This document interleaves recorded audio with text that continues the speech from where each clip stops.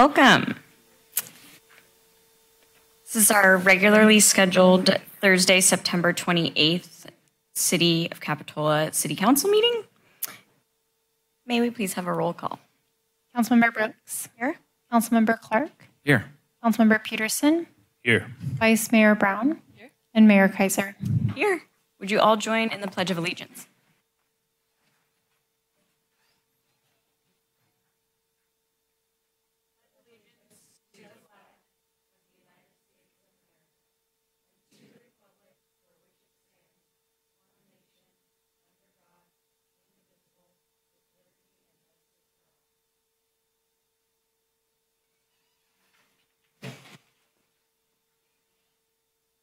Thank you.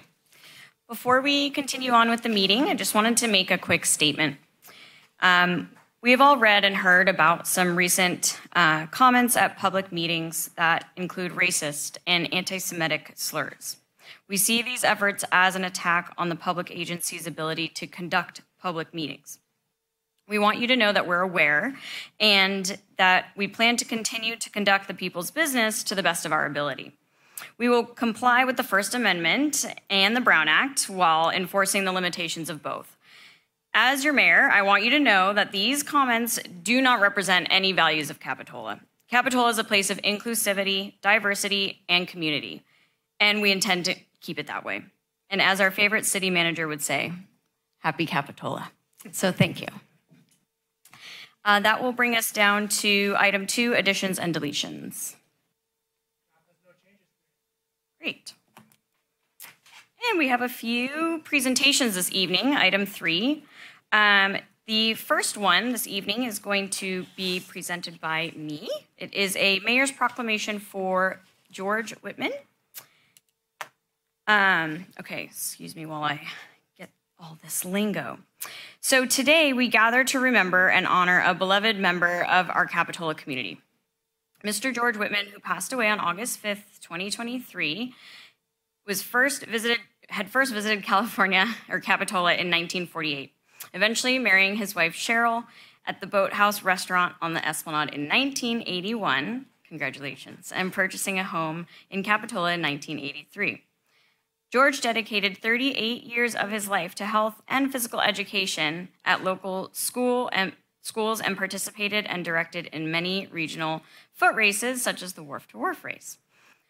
Even in retirement, George remained active in his community, volunteering his time at New Brighton Middle School, and since 2013 at the Capitola Historical Museum, where he delighted visitors with his extensive knowledge and personal travel stories. George and Cheryl embraced the sense of community in Capitola and loved to participate and attend Capitola's events, including the Art and Wine Festival, the Begonia Festival, the Car Show, and the Halloween Parade, the summer music and dance nights as well. George's warm presence, passion for life, and dedication to the Capitola community have left an incredible mark on all of those who had the privilege of knowing him.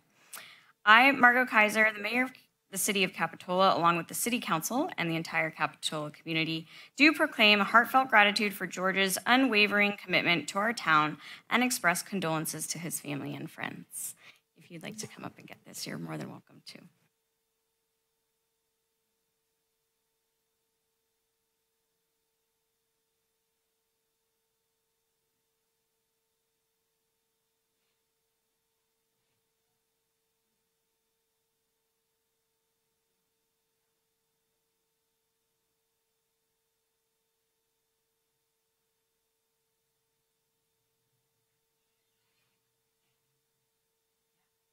If anybody of the family wants to say anything, you're welcome to as well.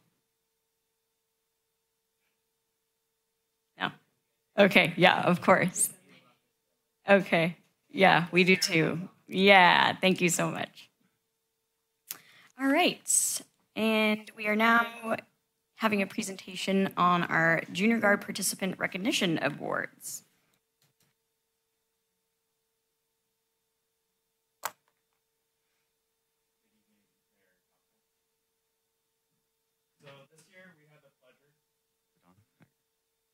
Pardon me. Good evening, Mayor, Council.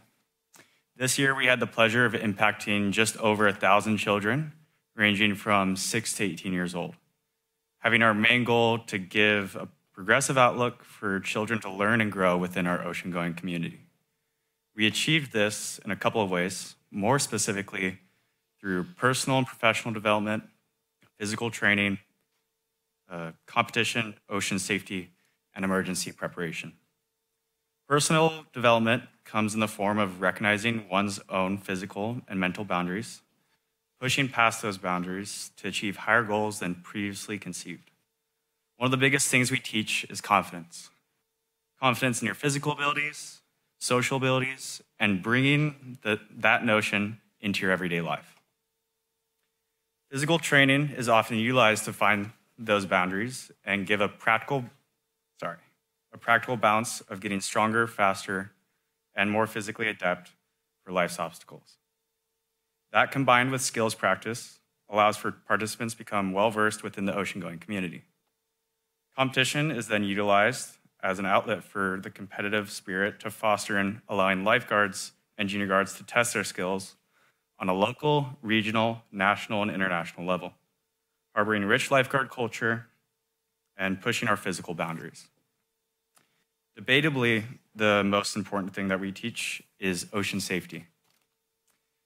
Being aware of hazards, conditions, and how to enjoy the ocean to the fullest extent and in a safe manner. This allows our junior guards to grow in our program and ensure their safety with it. It also allows for our community as a whole to be positively affected and allows knowledge to spread through our town and how we operate in what can often be treacherous waters. Lastly, we teach a wide array of emergency preparation. Our junior guards are taught recognition of those in need, appropriate forms of action, and one thing that's important to note is that not all of our guards will become police officers, firefighters, but all of our junior guards will become members of our community. And what our program so greatly teaches is that how to act appropriately, and we can prepare them to face everyday dangers and situations with a level head, calm, rational thinking, alleviating panic, which so often makes situations worse. You can do the next slide. So each session, we give out 4 division-wide awards. These include the best sport, most improved, team captain, and best all-around. Each of these awards are self-explanatory, but are all earned within their respected age division and sought after by all the participants within it. You can do the next slide as well. As you can see, we have a wide range of age groups, and each of them have really put in their best effort to get these awards. You can do our last slide, or second to last slide. And then the last thing on our agenda is our beach-wide awards. These awards are given out once to twice a year to participants highlighting their presence on the beach. Junior guards compete for these awards across the entire beach, regardless of age divisions. This includes the Ironman and Ironwoman, which is given to top competitors and athletes who push themselves and others to compete at the highest level. The final award we give out is the Dory Award. If you don't know who Dory is, I strongly recommend that you do some research on who she is. She has impacted this community and Capitola to the fullest extent and truly embodies tenacity and selflessness. For some context, she was running a newly founded program in the 1980s while being 8 months pregnant. So with that, I would like to invite up our Ironman and Ironwoman, Mario Talavera and Xander Brown, for a photo op with the mayor and council.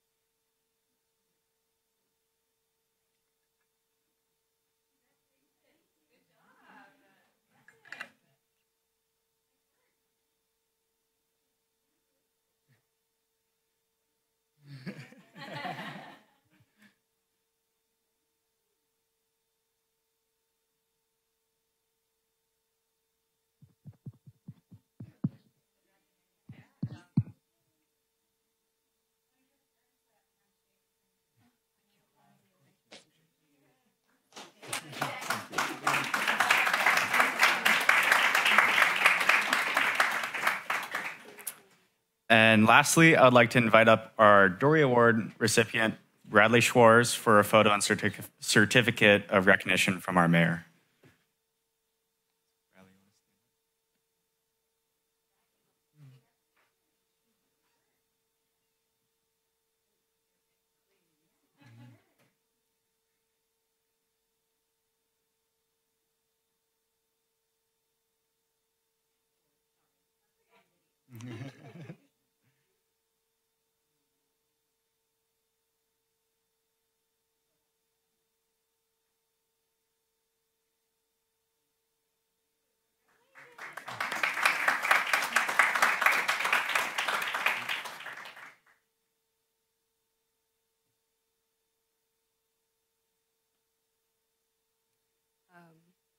Good evening, Mayor, Council members. I just want to just take a minute to recognize that these individuals that we recognize here in chambers, as Brennan had talked about, these are the individuals for us to keep an eye on in our community.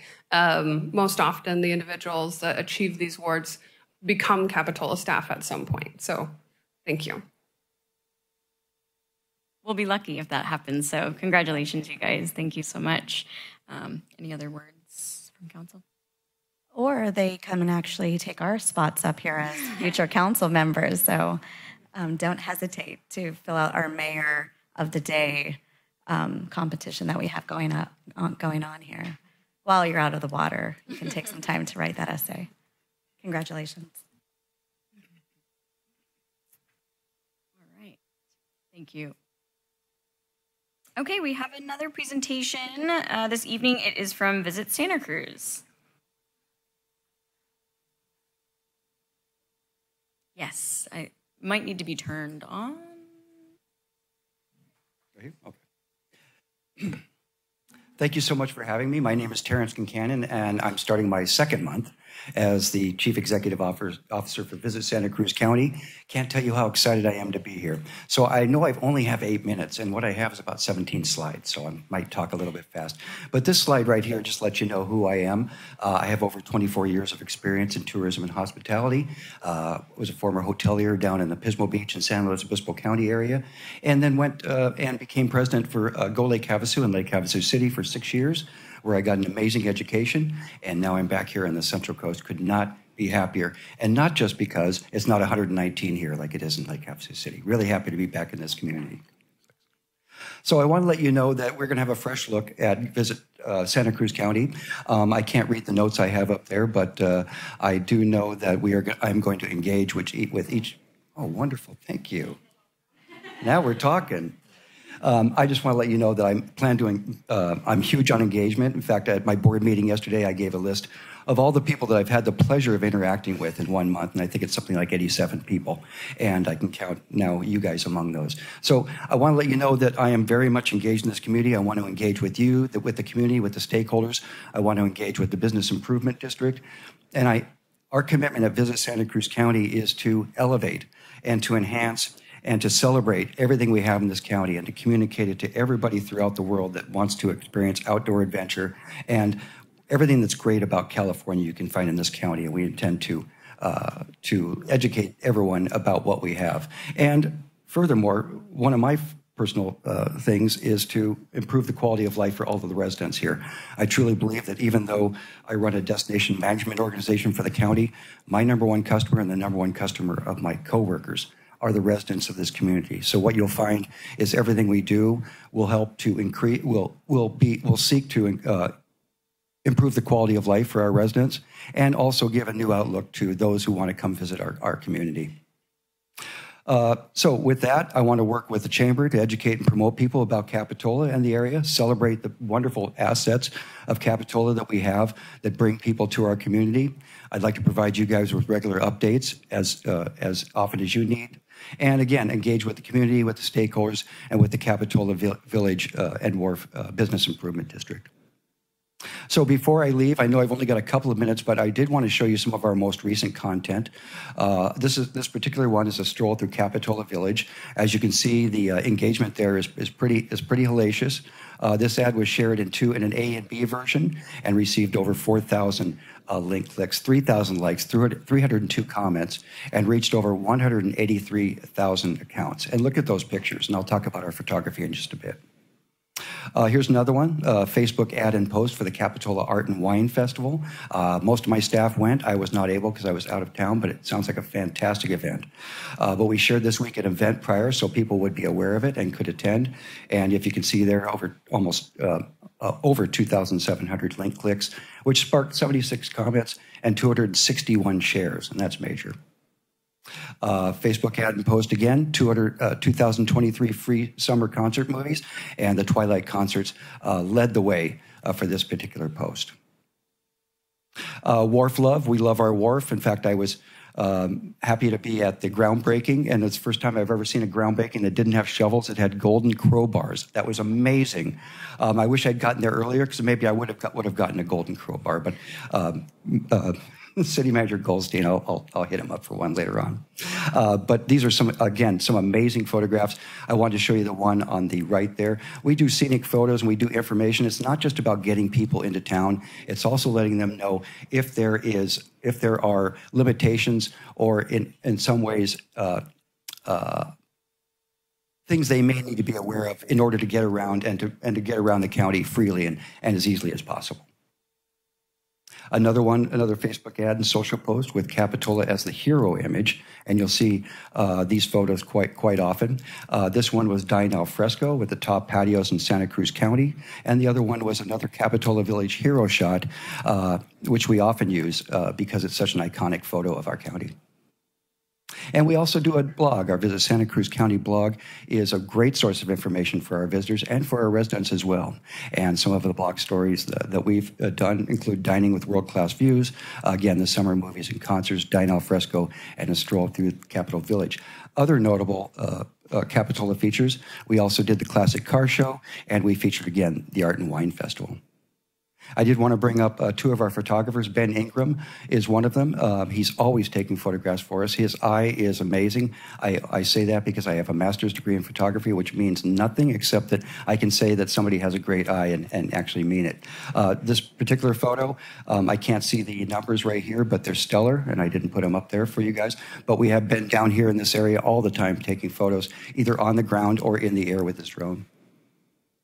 And here's another one. This one was by Liz Birnbaum. So Liz and Ben are our two photographers we have on retainer. I also want to let you know that all of my staff members do contribute photography, especially Jen Day, who is phenomenal at some of her photographs. I particularly like this one simply because of the seal.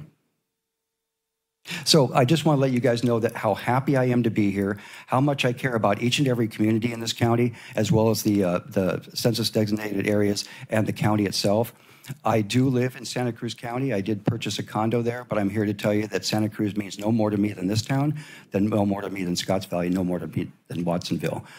This county is one of the most amazing destinations for anyone that wants to experience the wonder and the fun and the adventure of California. We have so much to offer, and it is my absolute pleasure to bring that to people throughout the world.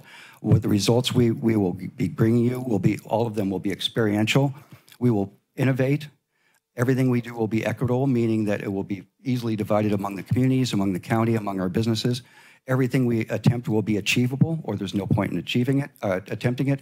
And because our business is to bring business to the community, everything we do will have a component that faces revenue.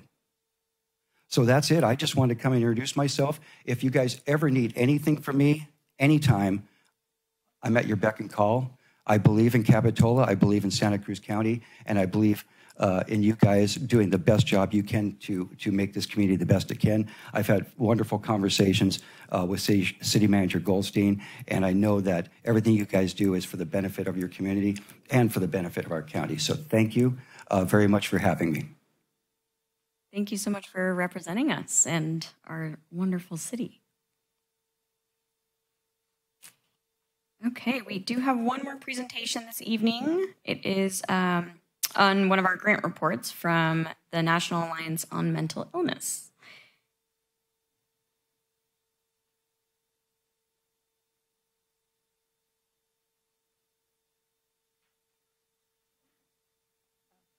Thank you. Okay, I tap. Is it on? No, you're It's good. on. Yeah. Okay, good. All right. Good evening, Mayor and council members. Thank you so much for having me here tonight. I am representing NAMI, Santa Cruz County, the National Alliance on Mental Illness, Santa Cruz County, and I am the development director for NAMI. I wanted to start tonight by talking a little bit about why we're here and why we've partnered on this important work, which is that even before the pandemic, mental health conditions were on the rise. 1 in 5 adults currently lives with a mental health condition every year, and that number is 1 in 6 for youth. And tragically, suicide has now become the second leading cause of death for young people. You can see on the slide 10 to 34. So, we went into this phase of COVID and things were already trending in the wrong direction, and things got a little more difficult. As you can see, isolation, fear, grief, loss, skyrocketed anxiety, depression, and many people that were already struggling had a much more difficult time. What we're seeing is that the rates for youth seem to be a little closer to 1 in 4 now. Young people are struggling with a mental health condition. And recently, the CDC released this data that 57% of teen girls and 70% for our queer youth are struggling and reporting prolonged periods of sadness, depression, and hopelessness. And that's the current state of things. And we believe that the numbers locally are in line, with the national trends. So that's kind of our why. And I wanted to talk a little bit about what your important partnership with NAMI is helping to do for families in this community. So NAMI has a very unique function in our community in that we don't provide therapy or counseling directly or psychiatric services. What we do is we create a web of support for families. And this looks like education, educating youth and adults about mental illness, signs and symptoms, and what to do. Like, what to do if you think something's wrong. Where do you go? Who do you talk to when you think that something could be wrong? A lot of parents don't know what is teen angst and what is signs of something more serious. So we really help to bridge that information gap. We work to reduce stigma in the community, and this looks like tabling, this looks like community presentations, so that people feel comfortable asking for help when they need it. We connect people to resources. We have a helpline in English and one in Spanish. And these helplines are staffed by very highly trained NAMI volunteers and staff members. And they connect people to resources. People call looking for help. Like I said, maybe they don't know where to go for support. And they reach a compassionate person on the other line who is a peer, meaning they have been through this either themselves or supporting a family member. So we connect people to resources. And the last thing that we do is we support people. We support individuals and families. Our compassionate support groups provide a really unique and safe space for people to come and maybe in between therapy sessions, maybe you don't get more than one session a month with your insurance or don't have insurance at all. So these support groups are a really special and unique place to find compassionate support from your peers. So last fiscal year, countywide, NAMI served 13,000 plus. It's actually closer to 13,500. And that was through a variety of programs. Our presentations for schools, which I'll talk about a little bit more in a minute. For law enforcement, we partnered with the sheriffs to provide a CIT crisis intervention training and presentations for the community at large, which happen right now on Zoom. So they're very accessible for all the different communities within the county. And I mentioned the support groups that we have. We have support groups for parents, support groups for peers, meaning people with a mental health condition, and support groups also for people supporting an adult loved one with a mental health condition. We also have classes, and let's see, I've got to look at my notes here. We had 4, 5, 6, 7, 8, 9 classes which were in our grant, and these were classes in English and Spanish for parents and for family members.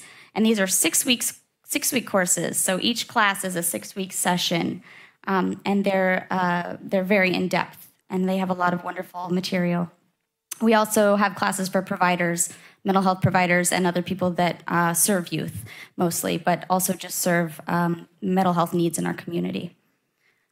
So countywide, we served last fiscal year 6,177 family members, somebody supporting a family member over 18 with a mental health condition, and 5,796 youth, parents, school staff, that's teachers and administrative staff, and youth supporting adults at other organizations such as PVPSA or Encompass, places like that, Boys and Girls Club. I wanted to talk a little bit about Ending the Silence. This is our presentation program for youth in schools. And this is one thing that your partnership funded, and I have a little bit of information about the impact that had, just so you can see a slice of what your support did for teens at SoCal High. So 300 teens at SoCal High participated in this presentation, and it's a conversation, it's a presentation about mental health, mental illness, signs and symptoms, like I said, when to seek help and where to turn for that help. And it really reduces stigma and normalizes conversations about mental illness for youth. And also more than 78 students also participated in a mental health, school-wide mental health event at our booth, participated in learning about resources, learning about mental health. Can you go back? One thing I wanted to show is that as a result of Ending the Silence, this presentation, we poll our students, we survey them, and we want to get a feeling for whether the material is hitting home. And as a result of the presentation, 89% of these students say they feel more knowledgeable about the signs of mental health conditions, and 87% of them understand, because of the presentation, how to seek help. That's pretty powerful. This is a slide showing our helplines. I like to end with this because these are the gateway to NAMI services. And this is really what I would like everyone to remember after this, is that this is really the gateway to getting help, no matter what you're struggling with, what your family may be dealing with. If you have mental health concerns and you're not sure where to go next, call these lines. Okay, and I wanted to end with this quote from a mother who participates in our support group for parents of youth. She says, "I have never felt so heard and understood in this journey of parenting a child who struggles so greatly with mental illness. It feels incredibly supportive and safe." And thank you, and if you have any questions for me, I'd be happy to take those. Thank you. Great presentation. Any questions? I just want to say thank you for the work that you're doing. And I was noticing too, just on just looking at the helplines, the fact that it's an 831 number, not seeing like some call toll free, like it's an actual landline of a local place to help, I think just kind of speaks volumes to how involved you are here, you know? And so thank you. And I'm glad that the grants have helped you guys out. We're so grateful for your support, and it really is making a difference in the community. So thank you. Thank you. Okay, that's it for presentations this evening. Report on closed session. No closed session. Thank you. Any additional materials? Staff included the presentations from tonight's meeting in the agenda packet, but no additional materials were distributed. Great, thank you. Okay, we'll move to item 6, which is oral communications by members of the public. These are on any consent items or anything not on tonight's agenda. You will be limited to 3 minutes. Is there anybody in-house that wishes to speak?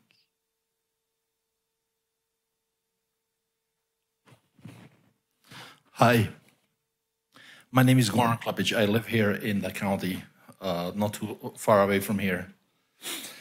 I have something on my mind that I think somebody's living by 41st Avenue by the McDonald's area and CVS Pharmacy. There is always garbage being dumped. And I wrote to the director of Public Works already that it's not the responsibility of the taxpayers to clean this mess up. It should be the two companies taking care of that the garbage is being removed. Something else that is on my mind is there are always gang signs or graffiti signs in the Jade Street Park where I shoot baskets, play basketball, and where also little children play. And I don't think it's really safe to be allowing that. And I also want to remind something that happened in 2020. I lost a dear friend. His name was Damon Gusweiler. He was an officer. He lost his life on duty. I knew him personally. I met him 4 times when he had to respond to some calls at Willowbrook Park for some things that happened. Thank you very much for listening. Have a great day. God bless you all. Thank you.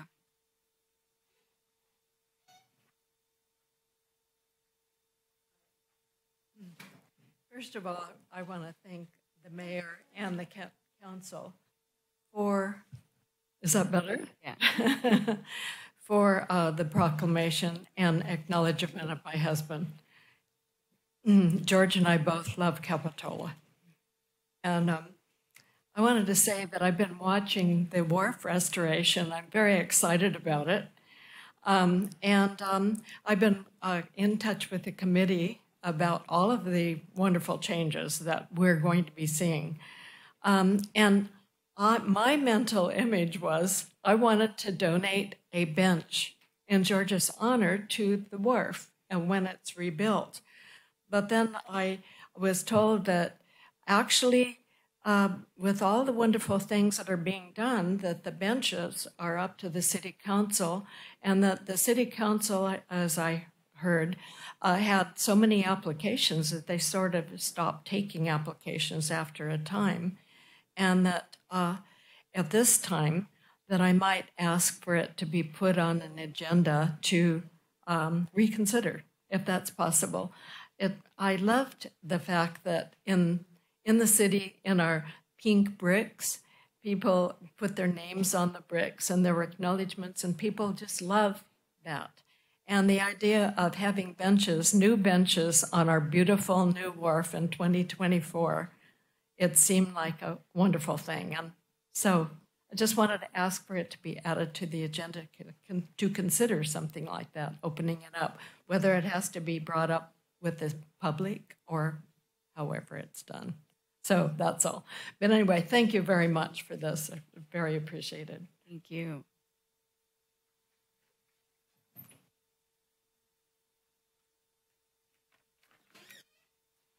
Hi, good evening, Mayor Kaiser and Council and City Manager Goldstein and staff. My name is Leslie Nielsen. I've been a resident of Capitola on and off for my whole life. And I just want to thank you tonight for your grant to the NAMI organization. They came into my life 5 years ago when a very unexpected turn of events happened with my family. I'd never heard of them before. And without NAMI, I wouldn't be where I am today. And it's just a beautiful organization. After I took one of their classes, I got certified to teach for them, and I've been teaching some of the classes that Danu talked about today for 5 years.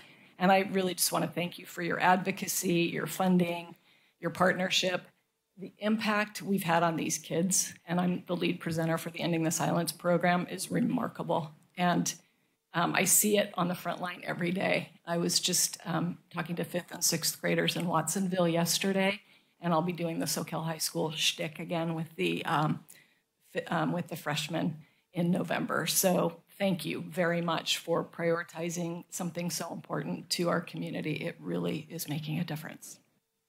Great to hear it. Thanks for your work as well.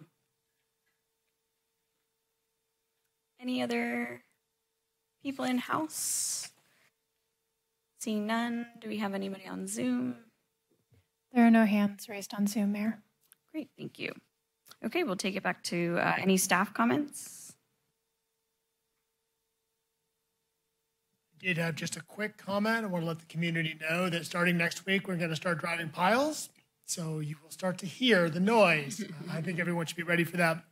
Our Public Works Director is working with the contractor to try to work on a bit of a schedule around the noise. So maybe we'll end up having certain days when we're doing pile driving and other days when we're not, to give people a little bit of a break. But we haven't finalized those details yet, but I just want everyone to be ready for next week. It's going to be a lot of work going on. Thank you. Any council comments? No. Yeah. Thank you. Okay, so I have a couple comments this evening.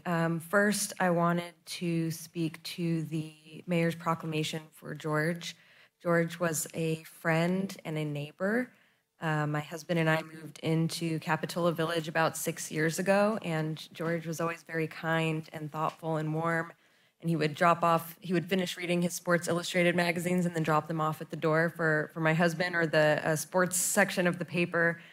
He was always smiling. He was just immensely thoughtful and kind, and he was incredibly beloved by me and Julie and Justin and the rest of the neighbors in the building, and just truly beloved by all who knew him, and he will be dearly missed.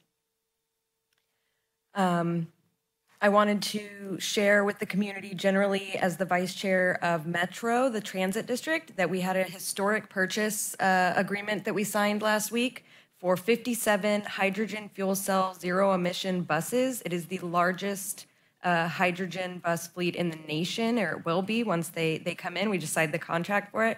So that's really exciting. And of course, with considerations of what's going to happen at our Capitola Mall and us having a transit station there now, I think it's going to be really exciting in the future to see these zero emission hydrogen fuel cell buses coming into Capitola and taking people where they need to go without any tailpipes or greenhouse gas emissions.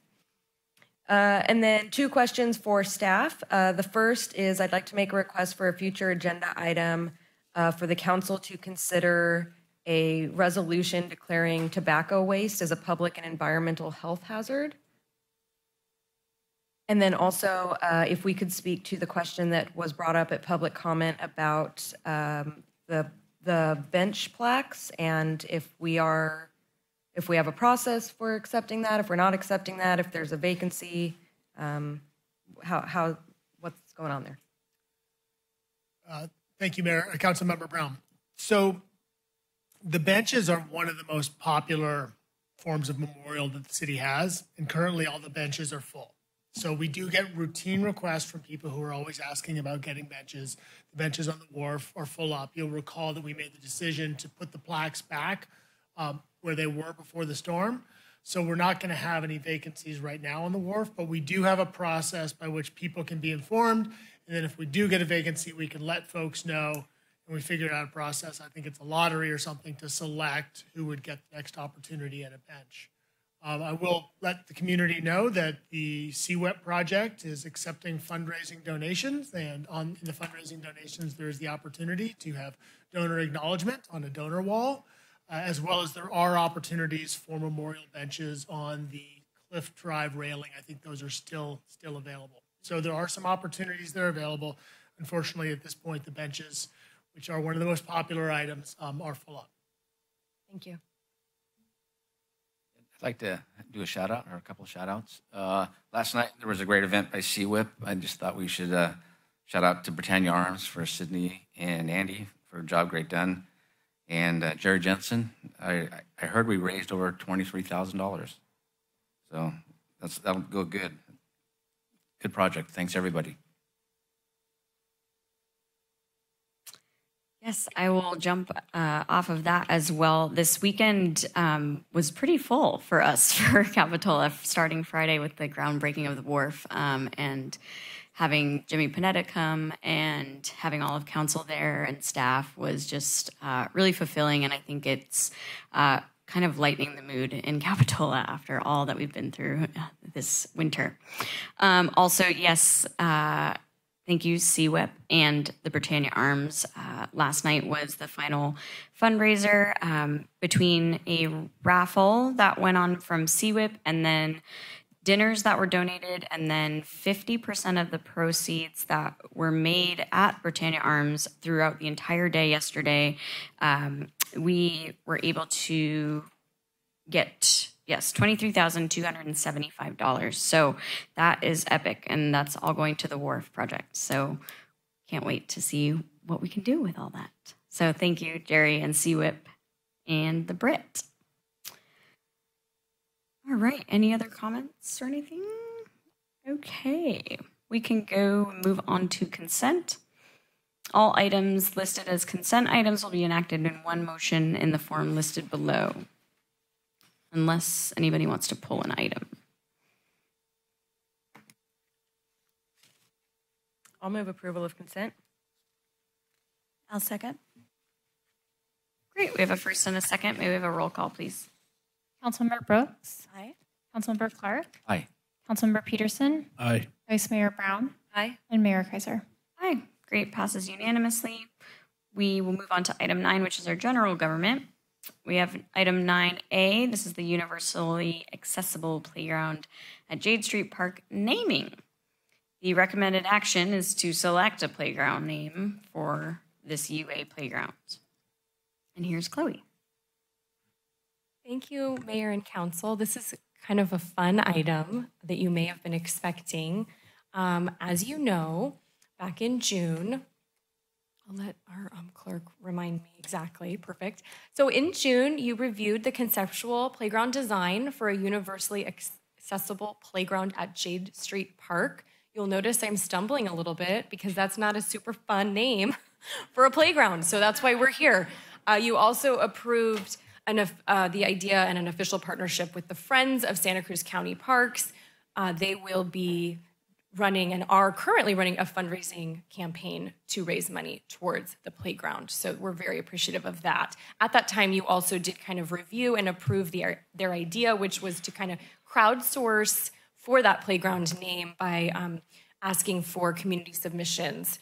And then there would be a Friends-run committee selecting the top 3, bringing those here for you to choose from this evening. And then later in July, you approved the final conceptual design and an administrative policy which outlined sponsorship opportunities at the playground. So that brings us, here are some images just to kind of remind you. Part of that conceptual design is a marine, ocean, shoreline theme. That'll come into play here in a minute. And again, it is really designed to be universally accessible so all children can play together. So between June 9th and August 30th, the community submitted 70 name ideas to the Friends. So people are excited about this project, and so am I.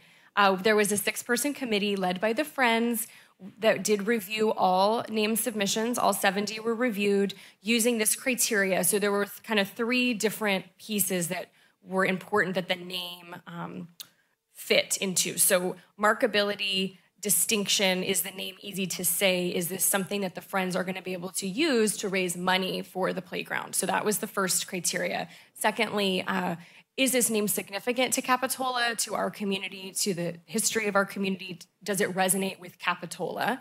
And third, is there any kind of alignment with that ocean theme?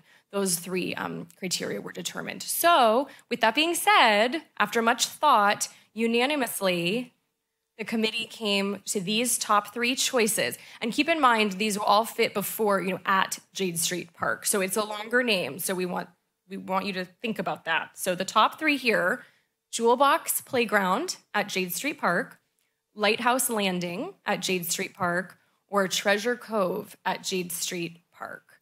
And really, we don't even need to see the recommendation slide because it's just to pick one. And you might want to see them as you talk. So I can answer any questions. Thank you so much. Thanks, Chloe. Do we have any questions?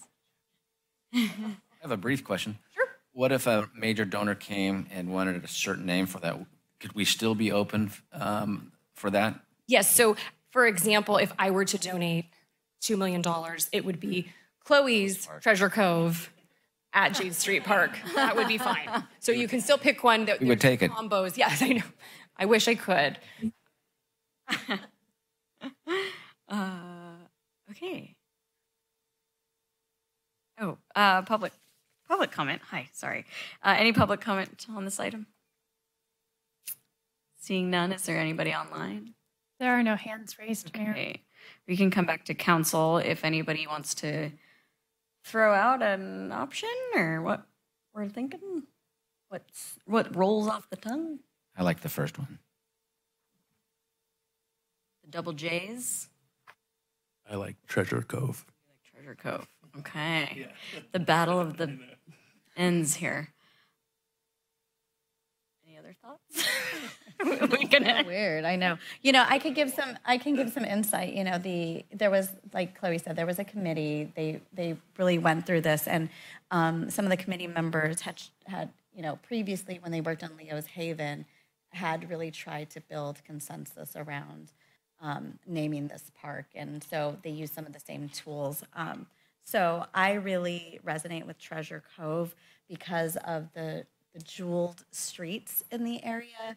And when I think about that park being surrounded by Jewel Street and Emerald Street and what I was going to say, Garnet Street and all of those, I think about a treasure box. And that's really what that project makes me think of. It's such a treasure to Capitola.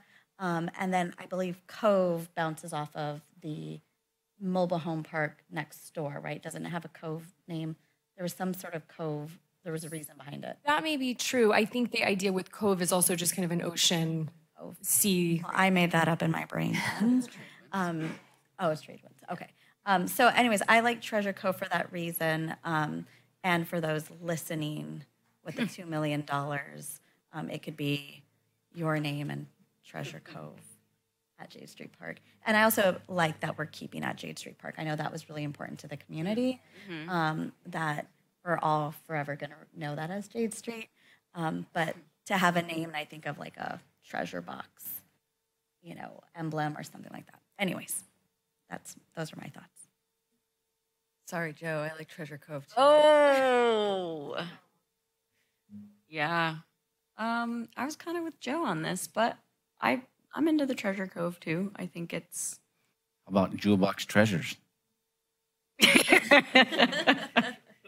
At Jade Street Park. That gets to be a lot. Oh, I don't know. Anybody else have any other ones they want to throw out?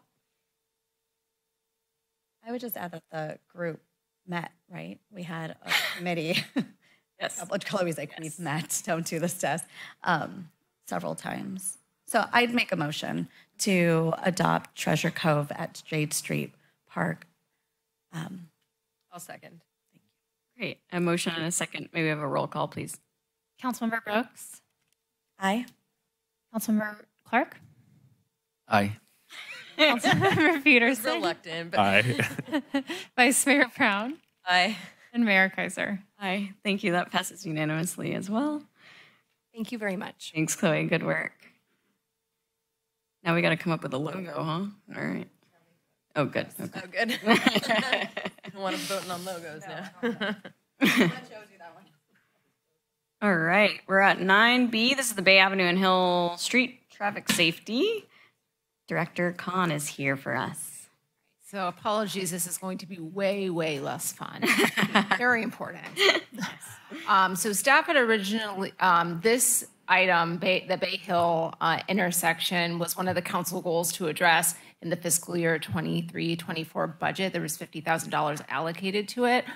Staff had started preparing this report for presentation later in the fiscal year, but there has recently been a few collisions, including a pedestrian collision with injuries in this intersection, so we are bringing this forward this evening. So this is the intersection in question. This is Bay, which is running up and down your screen, and then Hill, and then the intersection with the Nob Hill Shopping Center. This is a minor arterial street that intersects with a residential street and then the shopping center.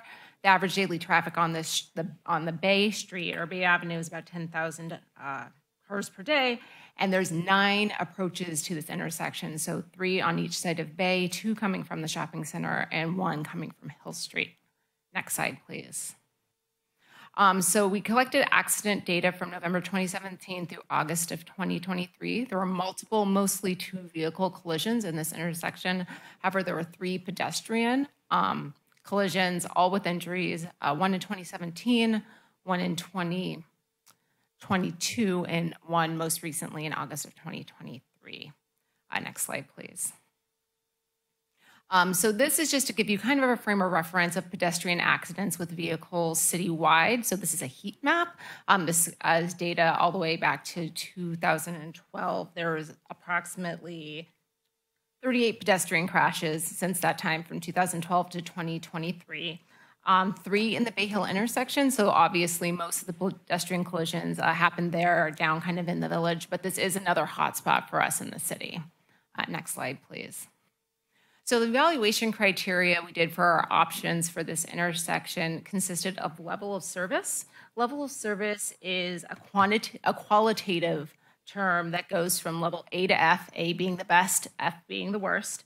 And it's based on roadway factors such as speed, travel time, delay, and safety. So it's not just a one criteria way of evaluating an intersection. Currently, this intersection is at level of service C, so right there in the middle.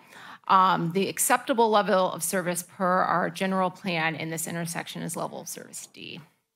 The second evaluation criteria is queue length. So that's the space needed to stack waiting cars, both in travel and 3 lanes. So basically how far you're going to be backed up in the intersection and how that affects the traffic behind in intersections behind you. And then the third criteria was bicycle and pedestrian safety, which is most impacted by visibility, how vehicles see pedestrians and bicyclists in crosswalks, and then also crossing distance, the length that it takes you to get across the street and how long you are exposed to traffic. Next slide, please. So we came up with 4 alternatives, one being always stop control, which is the current situation in the intersection, signal control, which I think is self-explanatory, a roundabout, and then a road diet. So I'm going to go over each one of those and the pros and cons of each scenario. Next slide, please. So a signal control, I think, is pretty self-explanatory. Signal control in this intersection, most appropriate would be overhead signals. Those are considered the safest type of signals, and especially considering this is already an always stop controlled intersection, putting just the side signals on there wouldn't really be recommended. This provides for drivers certainty and when they're supposed to go and when they're supposed to stop, and also for pedestrian and bicycles when the time is to go and stop. So it decreases the level of uncertainty in drivers in this intersection. Next slide. So like I said, the pros would be reducing driver uncertainty, providing designated crossing times. The cons would be a high capital and maintenance cost. A new intersection fully signalized is about $450,000 and takes about $5,000 a year to maintain. Typically, when you go to something that's signalized, it gets you to an increased accident rate because people are trying to beat the lights, people are trying to merge quickly. So often it ends up having more collisions than less. They are not pretty, so aesthetics is definitely a con for this one. And then also increased idle time. So in the staff report, the level of service is improved, but that, like I said, level of service has many considerations. It has safety, it has idle time, it has delay maneuverability. So while you would get more cars, for example, going at once through Bay, you would be waiting a long time on Hill. So you have increased idle time, you'd be sitting there longer waiting for all the Bay traffic to go through, which is also not great for our greenhouse gas emissions. Next slide, please. The second consideration was a roundabout. So a roundabout would constrict all of the lanes. Instead of having 3 approaches, you would have 1 from each end of the intersection. It would also include medians there, so the crossing distance would be shortened overall, but also broken into 2, so pedestrians would only be crossing 1 direction of traffic at a time. Next slide, please. So just in case you're not familiar with a roundabout, it goes in a counterclockwise fashion. You have 1 entry point that have all yields. The rate of the curvature makes it so cars can really only go about 25 miles an hour, so it definitely slows traffic flow as compared to a signalized intersection. They're often designed, as would be designed in this intersection, with kind of a truck apron. So it gives the ability for larger vehicles, such as giving deliveries to a shopping center or a fire truck, the ability to kind of roll over the center island so it wouldn't slow down response times and also allow for maneuverability. Next slide, please. One major consideration with a roundabout is it really reduces conflict points. So for example, a conflict point is really anywhere where there can be a collision, either vehicle to vehicle or vehicle to pedestrian or bicycle. So in this example, car 1 and car 2 have this collision point where both of them are trying to go through the intersection. Next slide, please. If you extrapolate that to all of the turn mechanisms, there's about 40 different spots to have a crash in this intersection. And this actually is missing a lane on the bay side because there's 3 lanes across. So there's 40 plus places for 2 vehicles to collide. There's also 26 pedestrian conflicts, which aren't shown on this slide because then it just gets really messy. Next slide, please. In contrast, a roundabout greatly reduces conflict points. So on the schematic, the vehicle conflict points are in red, they're within the circle and then merging to get in the circle. And then the pedestrian conflict points are in those 2 points where you would be exposed to traffic. So it reduces them from 40 vehicle and 26 pedestrian to 8 of each from a 4-way stop to a roundabout in this intersection. So the pros, as I said, would be the reduction in conflict points, the shortened crossing distances for pedestrians. It would be the most improved level of service of all of our options here and reduce greenhouse gas emissions because idling would be really minimized. The cons are obviously a high initial capital cost, about $450,000 for this initially as well. And then driver uncertainty, because there aren't a whole lot of roundabouts in our community. There would need to be quite a bit of education and outreach, and definitely would be uncertainty in the initial rollout of this concept. Next slide, please. So our last consideration for the evening is a road diet. So it might be kind of hard to make out here, but basically we're reducing the lanes from 3 lanes on Bay Hill to 2. And so it's condensing the right through lane into 1 right through lane. So, and then also providing bulb outs so it reduces the crossing distance. Next slide, please. So there's several ways to put out something like a road diet. One option is called a quick build. So in this slide here, we have a current situation, a quick build situation, which is where you use lower cost materials such as paint and ballers and planters to delineate where cars should be. It's nice because it can be rolled out quickly, and it can also be used as a trial run, and it's also very adjustable. And then you could go to the permanent solution with your curb extensions and your raised intersection, which has a higher capital cost, approximately $200,000 in this instance, after you evaluate the effectiveness of your interim quick build. Next slide, please. Benefits of the road diet, the bulb outs really slow turning speeds. You have a sharper turn there, so it slows you down. And it also gives like I said before, a shorter crossing distance for pedestrians. Next slide. It also really helps with visibility of pedestrians. So there's a raised walkway, you see the concrete because it's bulbed out. And then next slide. So we have our pros and cons here. So it would improve our driver certainty because there are less lanes, less maneuvers to consider when it's your turn in the intersection, reduce vehicle speeds, increase pedestrian visibility, shorten crossing distance. The cons here, and really the major con with this one, is a decreased level of service. And honestly, it would bring it down to a decreased level of service lower than what is in our general plan for this particular intersection. So that would be the real difference to residents, is that it would take you much longer to get through this intersection, and then also have increased queuing, so it would back up significantly more in both directions on Bay Avenue. Next slide. So this is a summary. It's a truncated table of what was in the staff report, but the ones that were the most significant, green being improved, red being not improved, are made a worse situation for each of these categories. Just visually, you can see that Roundabout has the most improved measures, while the Signal has the most reduced measures. Though in consideration of wanting to do something quickly to address the immediate issues, staff is recommending, as in the staff report, the quick build road diet. Next slide, please. So just for a little bit of a visual of a road diet, there's a few different ways to do a quick build. So this one is very simple, just one color paint, some bollards, couple planters. Next slide, please. There's also communities that get a little more artsy with it, for lack of a better word.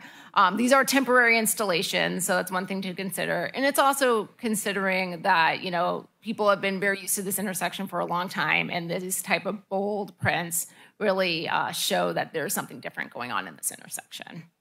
Next slide, please.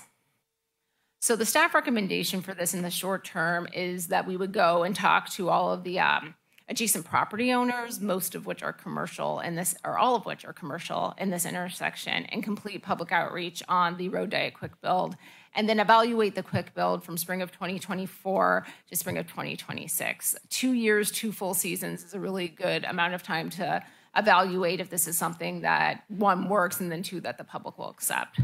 Long-term, the long-term solution, probably the best level of service, and considering some of those other factors in previous slides, would be a roundabout. We recognize that that might be something we can't roll out right away. Like I said, public education outreach would be a really important factor in putting a roundabout anywhere in the city. We would pursue funding. These are really attractive projects for the Air Board, for the RTC, and their competitive grants. So that's something that staff could do in the background. And then summer 2026 would be a good time frame to aim to construct a roundabout if council directs staff to do so. So with that, I'm happy to take any questions. Great, thank you. Do you have any questions?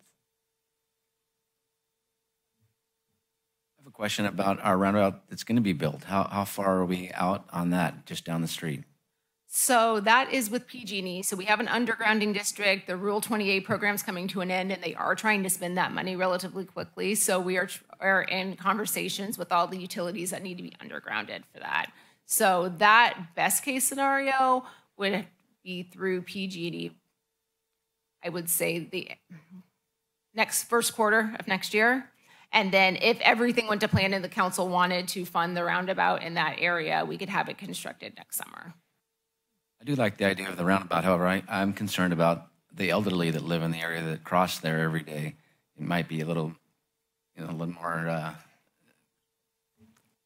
confusing for them, or some of the other things. And it might be a good idea to do the other project, so that when we do get a roundabout, we can see how well it works. And then if we need to change further, then we can go ahead and do that. So I like that. I'm curious why, trying to get their name. The folks that did the study didn't look at something that was less excessive, like a blinky stop sign with a smaller light beacon. Why did they go to such extreme? So typically, you only want one thing controlling the intersection. So what's controlling the intersection right now is the stop sign. When you put up something like a push-activated blinky light, that gives, oh, sorry, go on. Yeah, no, not that, but some stop signs just blink with, by solar, and or have, they're run by solar. So they just are more visible to folks to stop. Oh, sorry. So just the stop sign, not... So that is something that we could do. I will say a lot of the confusion in that intersection is from all of the lanes coming in that people don't know when to go. Also, people trying to beat each other in that merge as you're heading down this way on Bay Avenue. So while that would definitely help with the visibility of the stop sign, and that definitely is part of the problem, people just not stopping, period, that wouldn't address all of the safety issues. Yeah, and so I guess the larger question is, when you went to Kimberly Horn for the study, we were looking at alleviating the collisions, not really focusing on bike and pedestrian safety. I know I saw like a bike ramp and some other things, but to your point earlier, there would have to be a lot of community training and, to really deal with that. And I thought that when council gave direction to look at this, it was due to the pedestrian bike safety issues, not so much as the collisions. Do you know if Kimberly Horn addressed anything like that? I saw the ramp, and can you elaborate on some of those? Sure. So both the road diet and the roundabout do address mostly pedestrian collisions. So it either reduces the crossing distance or only makes the pedestrian cross one direction of traffic flow at a time. So both of those are what are called proven countermeasures with the MUTCD, which they put a percentage of how much this affects people and how increased or decreased the collisions are. And so both of those are proven countermeasures for pedestrian traffic. For bicycle traffic, I would say they're not as effective.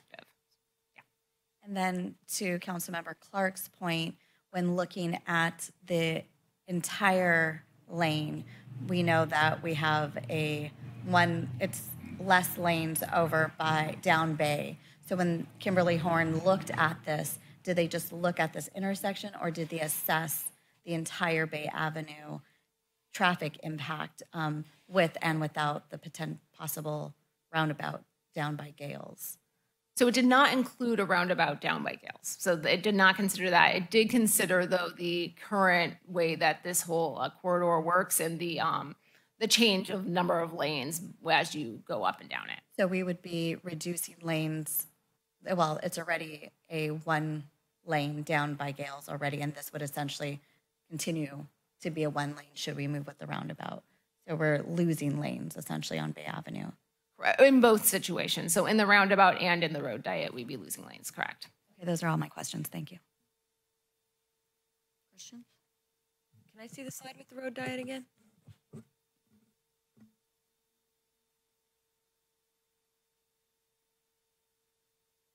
then while we're pulling that up, if I'm understanding correctly, the roundabout, there would be no more stop signs in that intersection, right? So people coming out of the parking lot from Nob Hill and CVS, you would just yield, but you would just keep going. No one would be stopping anymore. Yeah, hopefully. Correct. Okay.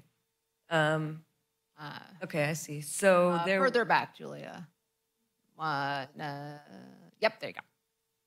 So, okay. So the lane that we're losing is that there's no longer two lanes going straight through the intersection. It becomes one lane going straight through the intersection, and then there's no more merge lane once you get through. Correct? Correct. The merge would be further back.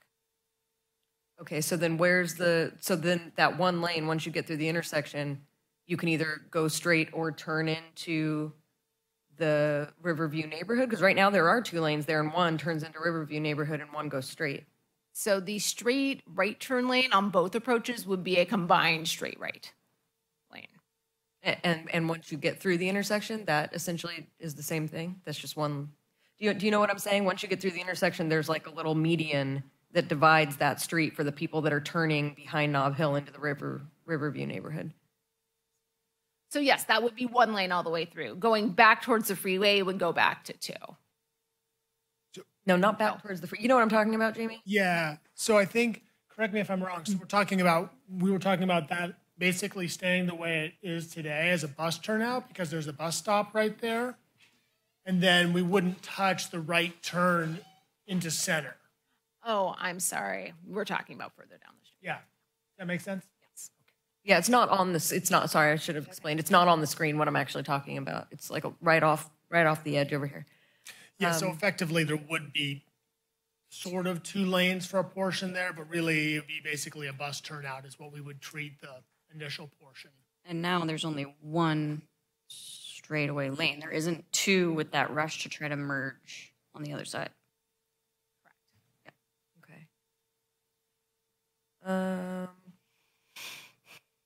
Okay. I think that's all my questions for now. It's still two lanes off the freeway, right? Yes. And then it merges into one right there where the car wash is, correct? I just want to make sure I'm understanding. You just have to pick a side. Like either you're turning left or going straight or going right. But it looks like it becomes one lane over like where it says keep clear. It looks like it's two lanes before that, and then when it says keep clear, it turns into one lane, and then it splits again into two, and you're either going straight and right or you're going left. Am I understanding that correctly? Because it looks like a little bulb out in the middle. Yeah. This is a conceptual design. Okay. And so maybe to make it clear, we would be coming back. If council wants to proceed with this, we'd like to meet with the property owners who are adjacent to this intersection and work on some of the details. I mean, I think there's still a question. Jessica and I have been debating about whether or not it's better to have a left turn there as you're heading south on Bay Avenue from the freeway towards the village. Right now it's a left turn lane you can see there. Or if it would be better to have a right turn lane into the center and then a straight lane that's both straight and left. You could have a right turn only right at the Yeah. car wash to alleviate that. Yeah, there's a couple of different options around there. And so I think focusing too much on the overall exact geometry of how we'd be narrowing down, I think we would want to have more input and then ultimately from the traffic engineers and then bring something back to the council. Okay.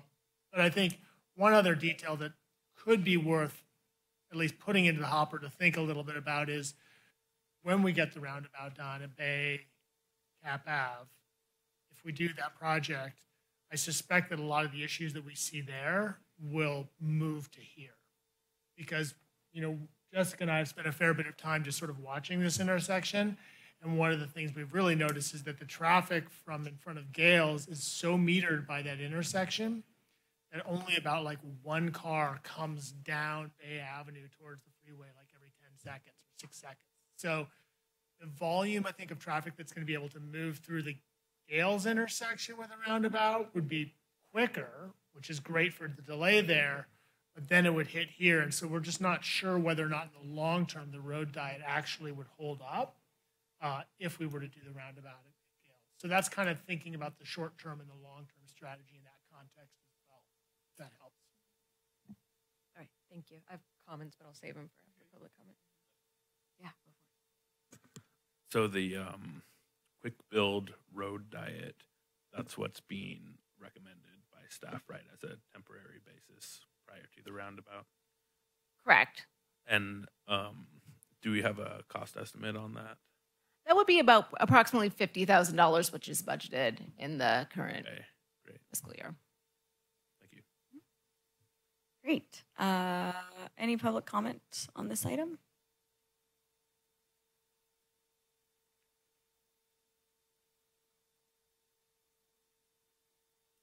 Good evening, council members. I'm Doug Lay, and I'm here representing Red Tree Partners, which is the owner of the Nob Hill Shopping Center and the property next to the freeway.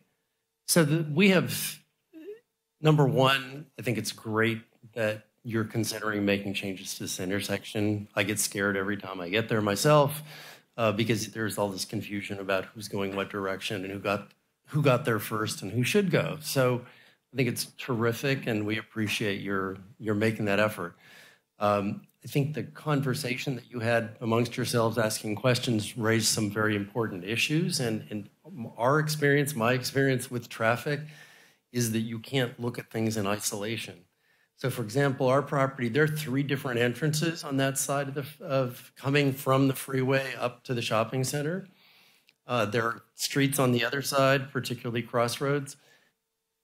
You've started talking about what's going to happen up here by Gales. You need to look at all of this together. And I think going ahead with a short-term solution to make it safer is great. But I also think it's very important to look at the entire picture, because what you do at that intersection is going to affect crossroads. It's going to affect the entrance into the senior center. It's going to affect what happens up here. What you do with, if there's something that happens by Gales, is going to affect that intersection at Hill. And the traffic engineers are great at this. They just have to take the time and really run the scenarios. And I would encourage you to take the time and involve the community in doing that. And we would welcome participation in that process. Thanks a lot. If you have any questions, I'm happy to answer them, but I probably won't have any answers. Thank you. Anybody else in-house? Not seeing any. Is there anybody online? We have one speaker with their hand raised, Mayor. Janet Edwards, you've been allowed to speak. If you can unmute yourself, you'll have 3 minutes.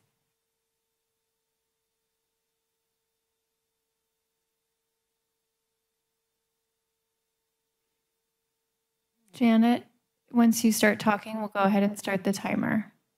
But we can't hear you at the moment.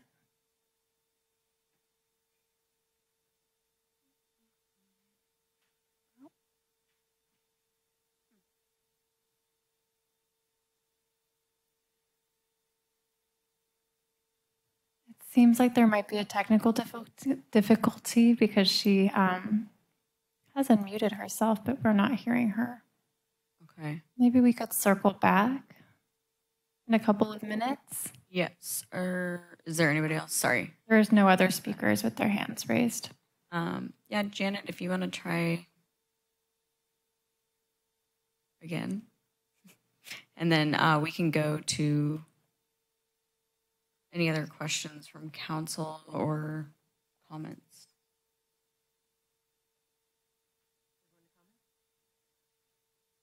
Yes, because it sounds like Janet, it's not working, unfortunately. Right, I have comments. Okay. So I'm a little concerned with the roundabout at the place that it's being proposed right now. The speed of the people coming off the freeway and down Bay is not the speed that the people will be at when they're coming out of a parking lot.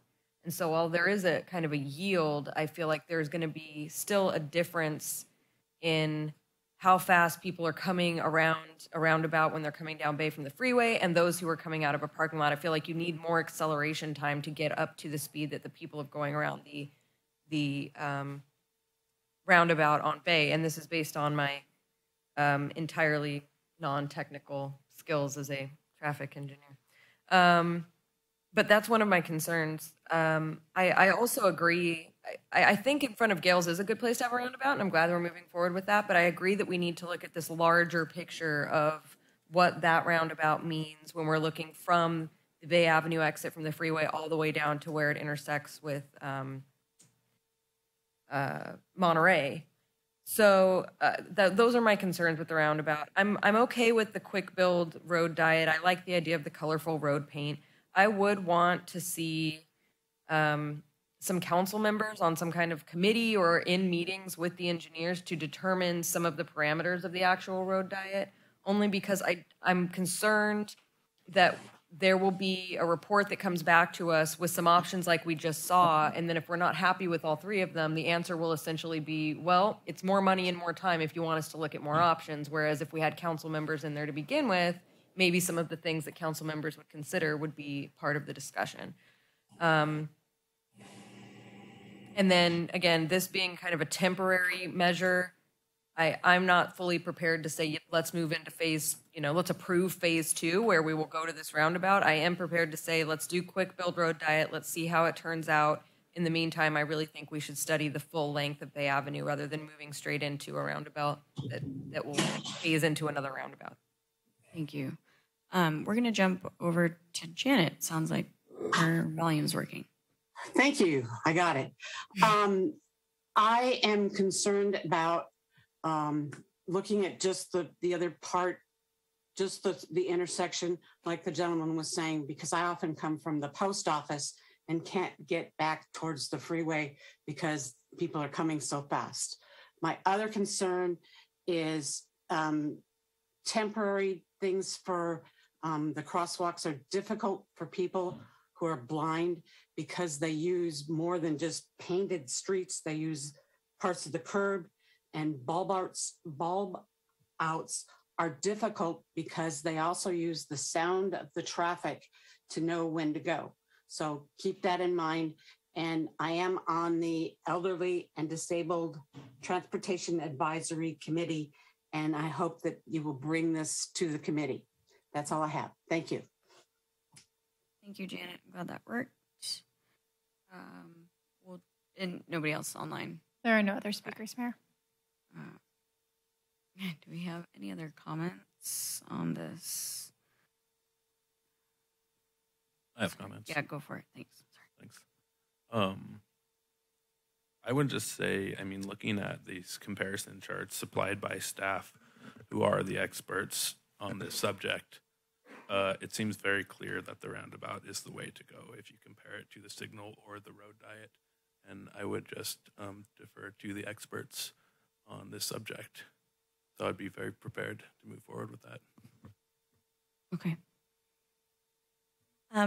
So I would somewhat agree with that. Yes, they are the experts.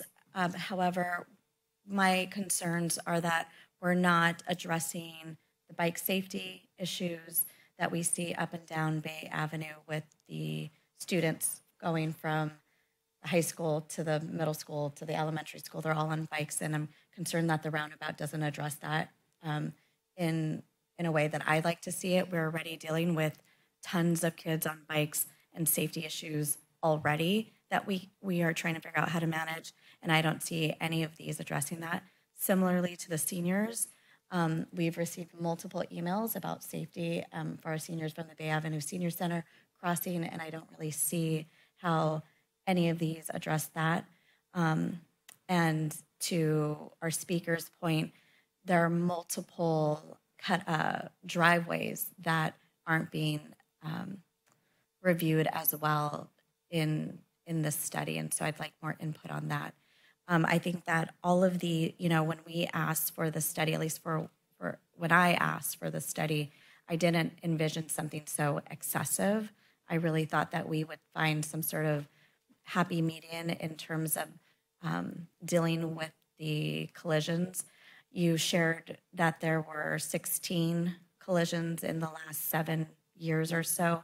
But I'd like to know, on an intersection like that, across of that, you showed in Capitola, but is that average in other cities with that kind of four-way stop? If that's kind of average for what it is, what are some of the other remedies that are less excessive? I'm really concerned that we're not looking at the whole Bay Avenue corridor. Reducing lanes, for me, is a big problem, especially when we have 10,000 people coming into town for huge events like our art and cultural over one weekend and trying to get in and out. I'm thinking about our garbage trucks going up and down that Bay Avenue road. How does that impact them with less roads? So I'd like to see a longer term plan that's cohesive for the entire Bay Avenue stretch, not so much just this. And I know we want to address it, but I'm just deeply concerned that we're just looking at, we only asked Kimberly Horn to look at that four-way stop, which makes sense because that's what we asked for. But I'm really concerned about our pedestrian and bike safety. Those are, which I see every single day, kids walking and riding bikes. And I'm not seeing any of these really highlighting how that's going to alleviate or keep them safer. So today I'm not prepared to make any motions moving forward with any of these or not a motion, you're just seeking recommendations. So I wouldn't be prepared on moving any recommendations forward without seeing more information coming back to us. Maybe we can move forward with Councilmember Brown's with a committee or something like that. But as of today, I'm not prepared to make any recommendation or approve any of these recommendations from Kimberly Horn today. No, I think it is time that we do something with all the problems we've had with the traffic. So I think that the diet is probably the way to go. Although the futures, the roundabouts are going to be coming everywhere in California. At least we're doing something. I think it's positive, and whatever we can do to make it safer. So I think recommending the diet and moving forward is a good idea. We have another question. The quick build road diet, is that easily removed? If it just doesn't, if we did this for like 6 months and it's just terrible and everyone hates it, could we just get rid of it? I mean, yeah, that is part of the point of using temporary materials. Yeah, I think I'll chime in on that part. Is I do feel like something needs to be done, and that the road diet is something that's already budgeted, and we don't know enough because we don't have the roundabout up at Gales, and we don't know what that's going to look like. So that's why I feel like having something sort of temporary in the interim. I think it does speak somewhat to pedestrian safety, only because it is shortening the crosswalks. So I wouldn't move forward with a roundabout. I would say trying to implement some of these quick fixes in a way that are budgeted for before we see what is actually going to happen with the rest of the avenue. That's my take. Yeah, I guess I would just caution us to think about taking away lanes and not seeing a full plan. I heard Councilmember Brown asking questions, Councilmember Clark bringing up pedestrian safety for our seniors. Rather than us moving forward with that proposal, I would like to see staff come back with more information on addressing our concerns before initiating anything, even if it's the road diet, which seems to be kind of the middle ground, just because we all have concerns, I'm hearing all of us say. And I just like staff to address them, and then we can have a more robust conversation. And I appreciate Councilmember Peterson's thought, they are the experts, so I would want to hear from the experts saying to me, yes, Councilmember Brooks, the bikes are going to go here. This is how this is what the plan is. This is how we're going to go talk to the kids. This is what PD is going to do, all of those things. But I'm not hearing that. And the last thing I want to hear from our community is, why did you take away one of our lanes? And especially from Roundtree here, without a robust plan, I don't see us that making any sense to me. So I think, yeah. I just wanted to touch on the pedestrian safety, because based on the what we got from staff, the roundabout does mention that and say that it is the safest option, which is a very big priority given the accidents that have happened and the closeness to the senior housing there.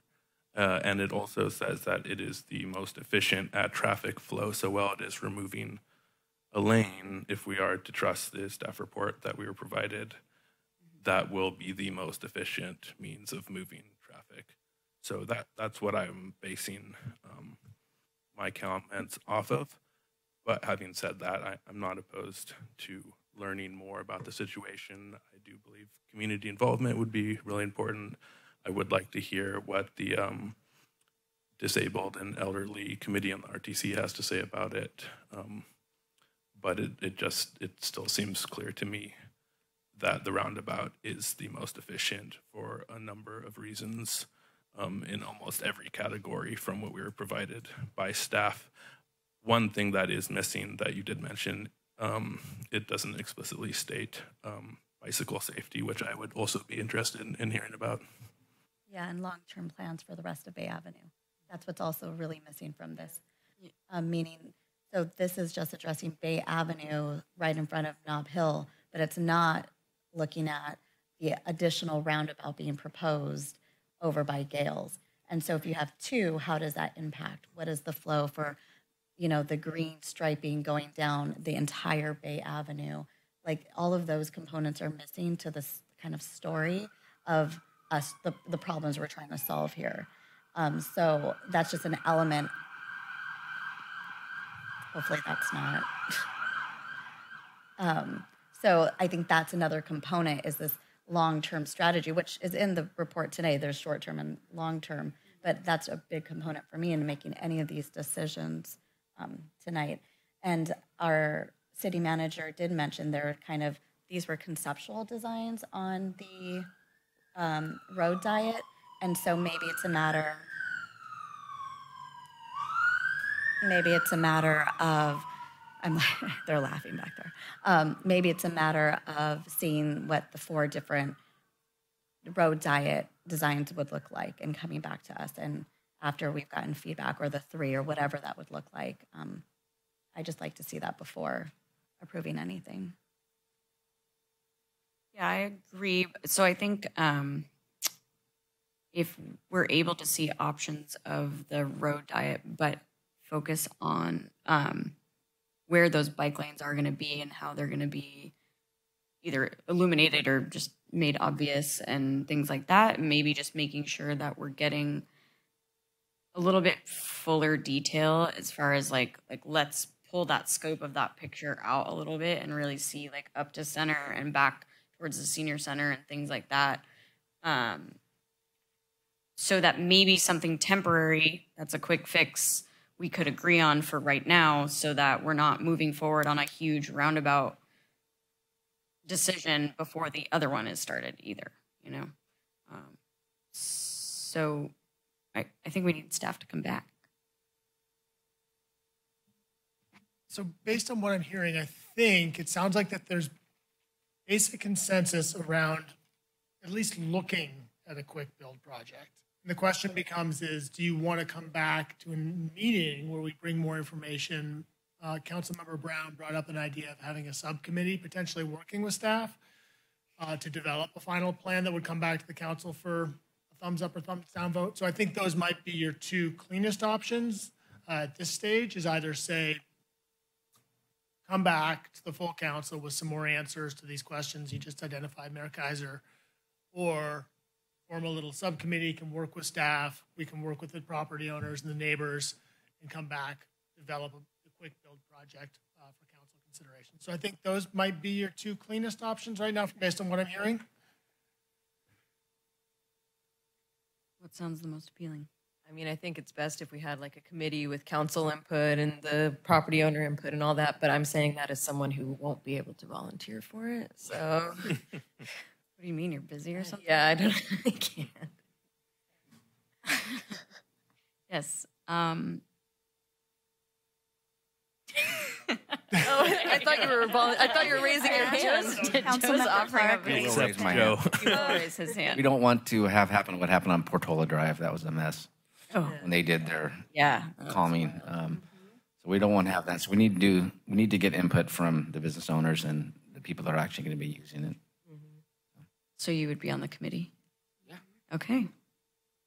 I'm not volunteering for the committee, but I would hope that we can move this along quickly because I know some of the senior residents have been asking. I've heard this from multiple residents on that property nearly a year ago, and I'm sure that this has been an ongoing issue, and somebody was just injured last month. Mm-hmm. So I don't. Consulted about a roundabout? We haven't held any community meetings about roundabouts. That is one of the things that I think Director Khan may have mentioned during the presentation is that we do have a planned, more robust sort of workshop with the council planned for this fall to talk about roundabouts and some of the details that we talked about, but we haven't done that yet. Well, then should we even form a council committee until the public has given us feedback on their preferences? Because otherwise we're just kind of spinning our wheels on what we think's best and we haven't heard from anyone in the public yet. I was suggesting that the committee would be focused on the quick build project. If the council wants to go in that direction, and it sounds like for the time being, we put longer term plans on hold, we focus on getting something done in the near term. No, that's not what I wouldn't agree with that. That's not what that was you. Yeah. That's not what council's saying. I think what council is saying that we have not heard from the community. We haven't received feedback. This is coming to us for the first time, and we haven't talked to anybody about what they wanted. So I would agree with Councilmember Brown on this, that we need to seek community input, share some of these ideas with them. You can maybe form a committee with Councilmember Clark if we need it, and then come back to council with their thoughts on these options, and then we can have a more robust conversation about it. Okay, how about this? How about we put together the committee, we have the council members, we look at the quick build option, not the roundabout option right now. We look at the quick build option, consider what our problems and our concerns are, and with that, put together some kind of presentation that we can do to the Bay Avenue Senior Center or business owners, people in that specific area, and then bring that feedback from the committee's recommendations to the council to decide what to do with. Does that make sense? Does that include a refined design? I think that's what the committee would decide, yeah. The quick build? Yeah. I mean, that's something the committee would look at, right? Yeah, that's what my understanding was. Yeah, yeah. How many meetings would this committee have?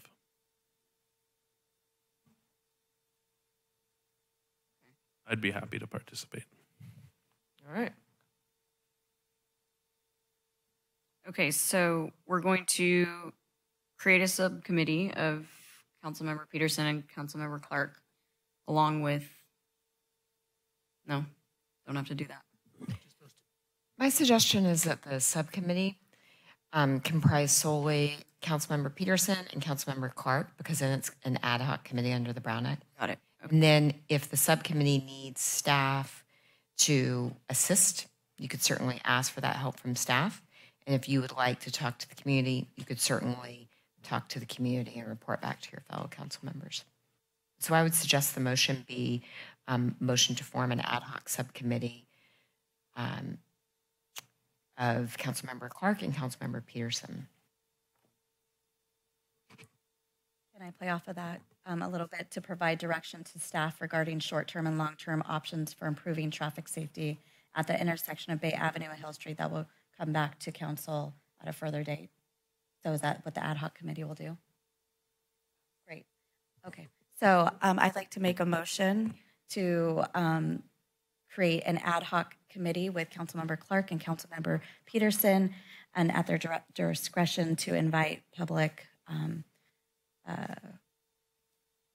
not public, businesses and partners to provide direction to staff regarding short-term and long-term options for improving traffic safety at the intersection of Bay Avenue and Hill Street. And they will return back to council with further comments or a report. Not further comments, a report. I'll second. Sorry, I didn't realize that was a motion. I'll second. Can I request some clarification? Yeah. So would we be developing sort of based on the community feedback, the neighbor input, the council input through the ad hoc committee, would be developing a recommended near-term plan? Is that the outcome? Or are we coming back with just the results of that outreach? So short-term and long-term options is what the ad hoc committee is going to come back to council with. So we've received long-term and short-term based off of Kimberly Horn, but that was without any business or community input on what they want. And so I'm really interested in getting that information first before making any decision on whatever that thing was called. The other one. Road diet. The road diet. Yeah. I don't want to move forward with anything until we get feedback from them. I'm having flashbacks to the Jewel box. I know. I'm not sure why this is so confusing. I think we need more public input before we make any decisions on this. I hear you. It wasn't what I was hearing from the full council earlier, but this motion is crystallized for me. I think one of the things, though, is that the 2-meeting promise is probably not. I don't know that we can stick to that if we're talking about long-term, kind of a long-term visioning strategy for Bay Avenue. That sounds like that's more of a project. I'm sorry, when I was talking about 2 meetings, I was thinking we were pretty much focused on just a near-term project and trying to figure out how that was going to look. Well, then let's focus on the near term. Yeah, I mean, because we can focus on the near term, and then as the long term comes, then we can have another public outreach process that'll be much longer. If we're going to have the roundabout in front of Gales potentially done by summer next year, then that would be a good time for us to look at long term. Because that's already set in stone, right? That's already happening. Well, it's not funded, and I think that there's still discussion in the council about whether we're going to move forward on that one, but. Okay, so I'll amend my motion and take out the word long-term and just leave short-term. I'd also like to direct staff to look at the long-term effects for the entire Bay Avenue stretch with the potential of 2 roundabouts, because that's what we're talking about in the long term. And so we might as well just put that on the docket for a future agenda item come next year, 4 months from now or whenever, but I'd like to direct staff to do that. I've amended the motion. Is that? I will accept the amendment. Thank you, Councilmember Brown. Is that what because I seconded it, I just need to accept that it's been amended. Yeah. Cool. All right. Got a first and a second. Let's do a roll call. Councilmember Brooks. Aye. Councilmember Clark. Aye. Councilmember Peterson. Aye. Vice Mayor Brown. Aye. And Mayor Kaiser. Aye. Thank you. Passes unanimously. Thank you. Alrighty. We've got 9C, City Council appointments to advisory bodies. Recommended action is to appoint members of the public to the City of Capitola Commission on the Environment. Good evening, Mayor and Council members. To finish off our meeting tonight, we do have a potential appointment to the Commission on the Environment. So the previously adopted administrative policy I-38 allows youth participation on city advisory bodies. All terms for youth participants are for 1 year, and it's meant to coincide with the school year. The position is a non-voting position on the advisory body, and it will not count towards the quorum of the body. The Commission on the Environment recently received one application. The application was reviewed by the Commission in accordance with their bylaws, and that Commission does not currently have any youth members on board. The applicant is called Tucker Grassell. He attended the COE meeting on September 20th, and the COE met, reviewed the application, and recommends that the City Council appoint this youth member. So the recommended action this evening is to appoint Tucker as a youth member to the Commission on the Environment for a 1-year term in accordance with our administrative policy. I'm available for any questions. Questions? I have kind of a question. It probably isn't appropriate for this, but I'm curious why the youth members are non-voting members. Maybe that's something we could talk about outside of this meeting. Is that? Go ahead. So typically youth members are minors, and some of our administrative bodies have legislative authority for the city, and it's not always recommended for minors to have voting decision on use of city funds or city projects. They're also not always able to attend all meetings because of school commitments. The policy was created to encourage participation and provide experience on government agency bodies without conflicting with their school priorities, because it's a recognition that the school priorities should come first.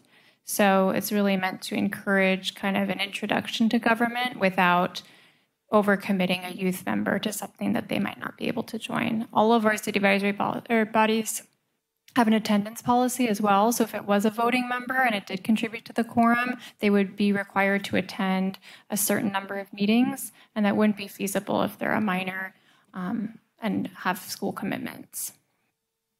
Okay, so minors are not eligible for actual membership on these committees. Is that true? They are. They just can't vote. I know, but like They're ex officio members. yeah, like voting members. Minors are not eligible to become voting members on any of our committees. Is that correct? So I actually don't know whether or not you could have a minor that was appointed to a regular seat. I think that's something we could look into.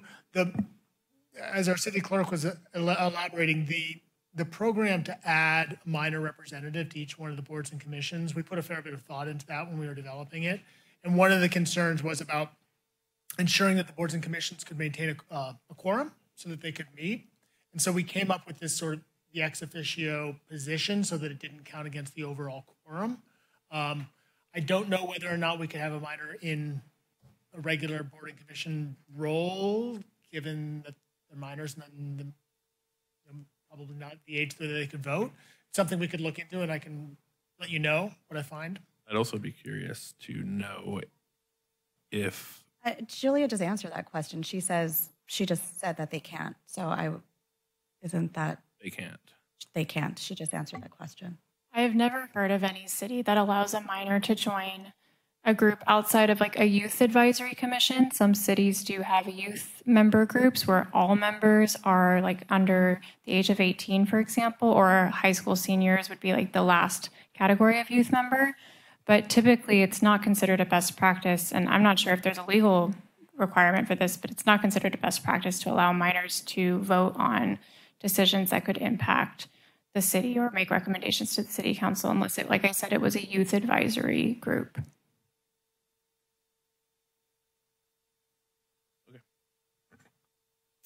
Okay. Any other questions? Any public comment? Here or there? Anywhere? Back to council. What are our thoughts? I think it's a great idea to have youth on our commissions. I know Tucker and his family. I think he'd be great. And if we're ready, I can make a motion. I'll second that, and I have some comments as well. Great. First and a second, but we'll take comments first. Ironically, sometimes when you post things on Facebook, it reminds you later that you posted them 6 years ago today, you posted this, and 6 years ago today, the council approved the policy that I brought forward to ask for youth seats on the boards. So Tucker is being appointed on the 6-year anniversary of us even allowing youth to be on any of our boards and commissions. So it's a fun thing, fun little trivia fact. Tucker, if I'm not mistaken, I met at the CWEP community meeting over at New Brighton, and he was just brilliant young man and got up and presented, and he was, very eloquent and prepared, and I approached him and told him you should really consider being on one of our boards, and I'm really excited to see that he has decided to apply for this seat. So really excited for him and looking forward to the contribution that he has to make to our city. Great. Do we have a roll call? Sure. Councilmember Brooks? Aye. Councilmember Clark? Aye. Councilmember Peterson? Aye. Vice Mayor Brown? Aye. And Mayor Kaiser? Aye. Passes unanimously. Takes us to our last item of business today, number 10, which is adjournment. Thank you, everybody, so much. Cheers. Cheers.